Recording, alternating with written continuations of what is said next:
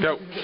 Alright, this is lithium. We're going to put it in water. It should create lithium hydroxide and hydrogen gas. I have red pants.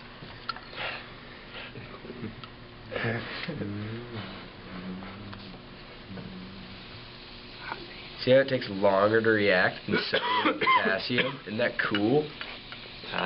It's like chemistry. It's science! Boom. Why is that turning pink? It's basic.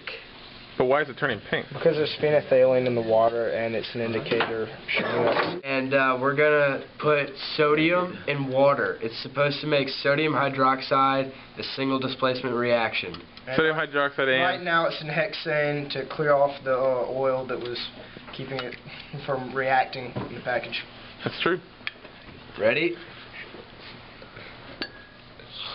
Ooh, it's a base. That's why it turns pink. Sodium hydroxide is a base. What do you have in that water? Phenolphthalein. We have phenolphthalein in the water. It's an indicator.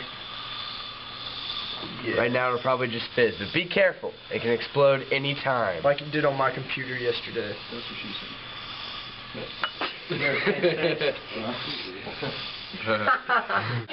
Hey, good. What are we doing here? Alright, right now we're about to put potassium in water that is mixed with phenolphthalein to show the base. It's going to be a very violent reaction.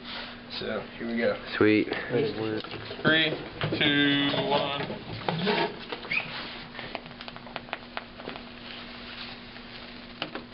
Oh. Wow.